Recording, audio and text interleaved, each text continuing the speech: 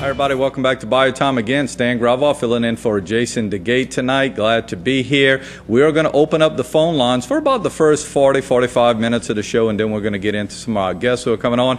And the lines are all busy, and when I say busy, they're lit up. So let's try this. Here we go. Hi, you're on Bayou Time. Hello, Stan. Hey, how you doing? Is this Herman? Yeah, this is me. Herman, you my #1 guy, man.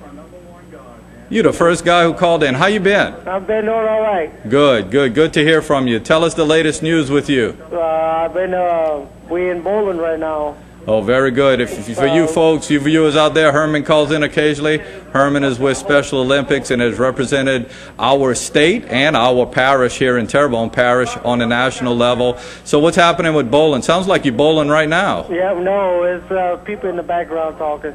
Very good. So what's the latest? We're bowling 13 weeks at Bowl South right now. Very good. Do y'all have any kind of like a regional or a state competition coming up? It's an area. It's like an area turning. Good. How's Jeffrey doing? I hadn't heard from Jeffrey. Jeffrey's doing good. He's been doing all right. He's been worrying.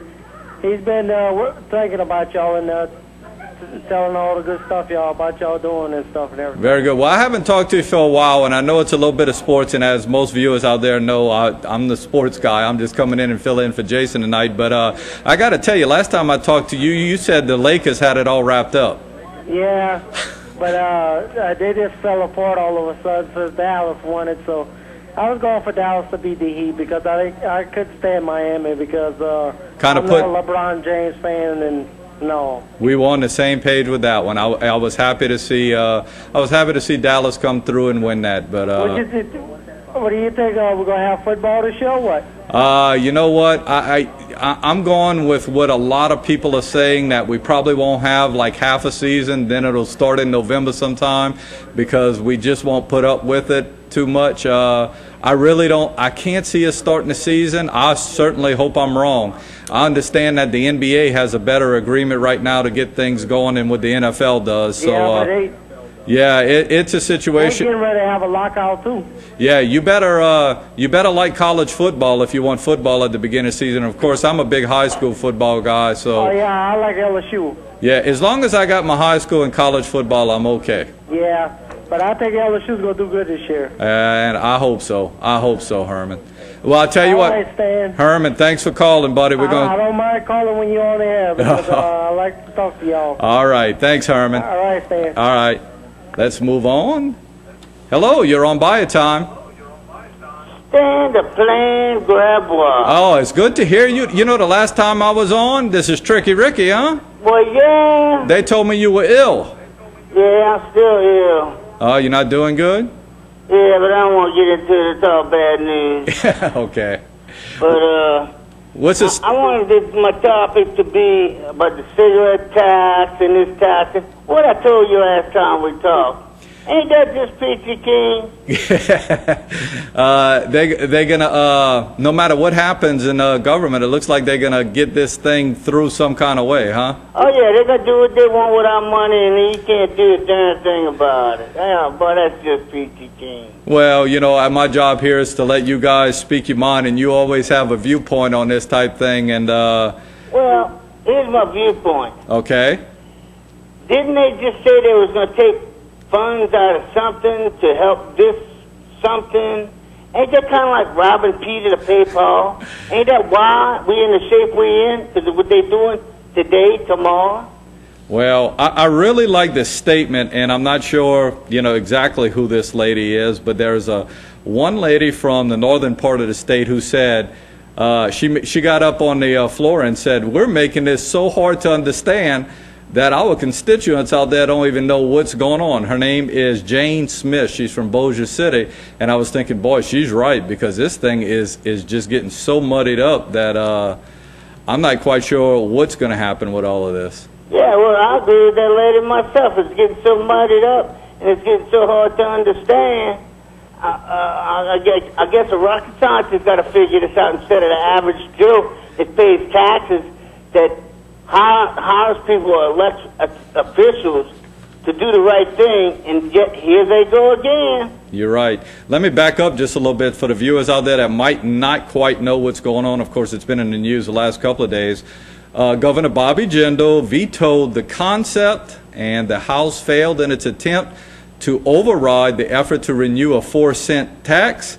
So yesterday, the House members approved an amendment to a bill that originally redirected money from the state's tobacco settlement to the TOPS College Scholarship Program. So it looks like it's going to come back up, and that's going to be interesting of how they're going to, get all of this through. And in other words, the veto didn't work, so they're finding maybe a loophole to get this back through. Now, in your opinion there, Tricky Ricky, you think they should have this 4-cent sales tax on the cigarettes?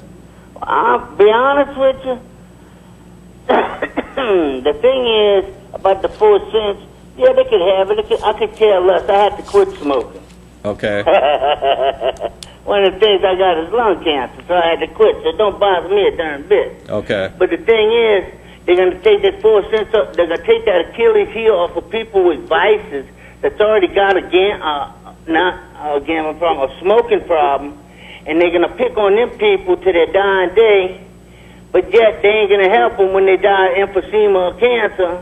But they're going to want to tax the cigarette when they could be taxing themselves instead of having let's say, a $400,000 gymnasium for Congress. They don't want to throw taxes on cigarettes and alcohol. Right. They don't want to help. They want to help the people with their own money, but yet they want to get all the people's money and go have a whole glorious time at some kind of gym that costs out the wazoo. They want to throw tax dollars on trips to wherever President Obama goes to. They want to take the money out of the people that put the money into their Social Security tax for cost of living, but yet they want to go upon the vices of the poor people of the world. Right. Why can't they just limit the trips, limit the dollars they give Iraq and Iran, and fix our own backyard? Well, you mentioned that, and ironically enough, and this was not on any of the dockets or the topics tonight, President Bush's wife, President Obama's wife, Miss Obama is actually on a trip right now in Africa. And sometimes I think the wife of our president does have to be an ambassador for us, and she's there. I did notice her mother was with her there, and look, I don't make any judgment that she is not paying her own way to go or anything, but it does cause you concern to wonder where some of our monies are going, and they very well could be doing a great job as making a safe haven for us here in America by doing these type things. But you're right, there's so many things that go on. By the way, I just grabbed this off the side, and I was noticing, and Martin did say this yesterday, when it pertains to tax on cigarettes in the United States of America, when you look at all 50 states, the highest, the #1 tax state on cigarettes is New York, $4.35 a tax on a pack of cigarettes, $4.35. Louisiana is number 49. So out of 50 states, we're 49 at 36 cents. So we don't have a big tax on cigarettes. I'm not quite sure that that's here nor there, but it is very low in Louisiana. Well, we got $1.30-something on a pack of cigarettes right here in Louisiana. That's a shame. Well, I got to tell you, government control. It kills people in the long run. It causes cancer, emphysema, but yet they're going to tax it. Well, and I don't want to throw Martin into the fire, but he once told me and the people of the Tri-Parish area, that's something I forgot to ask him yesterday, because he could tell I was going to kind of get to the point. But the thing is, he was supposed to come up with a chalkboard about all our local politicians, whether it be congressmen, statesmen, state representatives, of what they made, what they do for this state, and how much they make in now. How much is their hand in that cookie jar? But he forgot to put the board up for the people of, to show the people as well as myself what these people are taking in and taking out for doing what job. Wow. What job they doing? Yeah. They're robbing Peter to pay Paul, and down the line, somebody's going to be mighty upset when that money ain't in that fund for what it was meant to be for. Well, hot off the press. But like I said, I wish Martin would put that chalkboard up there to show the people of Tri-Parish area, which I know he's busy. But he needs to do that because he said he would. Yeah, yeah. So with that in mind, I'm gonna leave it at that. But I'm gonna give me a shout out to Martin. All right. Martin Fowles. Put that chalkboard up, Bobo. We want to know. All right, Tricky. Thanks for calling in, man. Talk to you later. I got hot off the press, thanks to Jason Serenier, our producer. Very interesting from the Associated Press. Here we go. Cigarette tax and TOPS funding stalled in Senate. So this just happened. The extension of a 4-cent cigarette tax has stalled in the state Senate as lawmakers and the Jindal administration remain at odds about the tax renewal in the last few days of the legislative session. The House attached the tax extension to a Jindal administration bill to redirect a stream of tobacco settlement money to the state's free college tuition program called TOPS. And by the way, I love TOPS. Just had 2 children graduate college, and TOPS was very, very beneficial to me. Governor Bobby Jindal opposes the renewal, describing it as a tax increase. But he said Tuesday that he doesn't want to jeopardize the TOPS funding bill. He declined to say specifically whether he is asking senators to strip the tax amendment from the bill. Senator John Alario, a Republican who sponsored the TOPS bill, says he is unsure whether he will agree to the House tax add-on. So it's stalled. It's kind of sitting there right now. That ought to bring up some interesting conversation. Let's go back to the phone line. Hello, you're on Bayou Time. Hello. Hey, how are you? Pretty good, pretty good. Good. Your topic that you would like to talk about tonight. Well, that tax. That tax, huh? Just like Tricky Ricky was just saying. They want to pass a 4-cent tax. They tagged it on to this TOPS bill. And I live in an area, I got 14 people down this road. And none of them go to college. So why should we pay taxes to send somebody else's kids to college? So you're saying it didn't directly apply to you, you know, so I wonder if it should be where it's a majority type situation. Well, I don't know. I mean, they're taking a chance. People without kids in college, they ain't going to vote for this bill.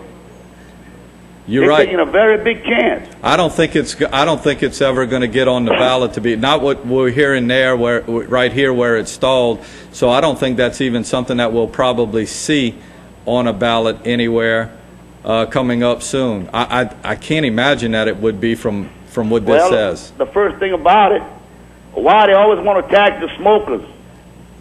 Well, it's always that vice there. Why don't they tax the golfers, the ones who play golf?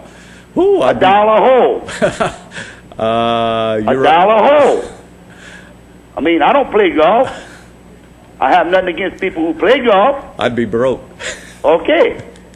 Your kids are going to college. Mine are not. Right. I paid to go to college. There were no top programs then.